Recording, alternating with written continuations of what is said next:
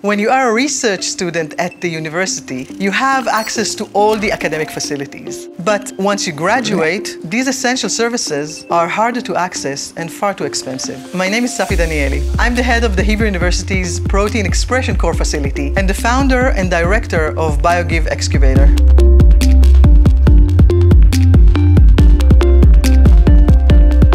There are over 70 different types of antidepressant medication available today. Each medication takes 4 to 6 weeks to test in the patient's body. While searching for the right treatment, the patient can lose months to years of their lives. My name is Dr. Talia Cohen-Salal, and I'm the co-founder and CEO of Genetika Plus. For over 20 years, I've seen brilliant people discouraged from pursuing their dreams. Young entrepreneurs with ideas for startups often have trouble accessing the expertise and equipment that are required to reach essential milestones. When I realized that many science graduates can't find employment opportunities here in Jerusalem in the biotech industry, I knew I had to do something. At Genetika Plus, we take the trial and error period out of the patient's body and into the lab. With a simple blood test, we turn blood cells into active brain cells, a brain in a dish, where we can test all the antidepressants and see which one has the strongest impact. This enables us to make a tailor-made recommendation for each patient,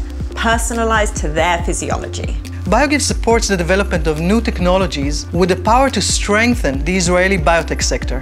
BioGiv gives us access to the university's core facilities and equipment, allowing us and many other early-stage biotech companies to overcome the early challenges of raising enough funding to carry out some of our most pivotal validations. This enables us to develop technologies that allow us to make a real change in patients' lives.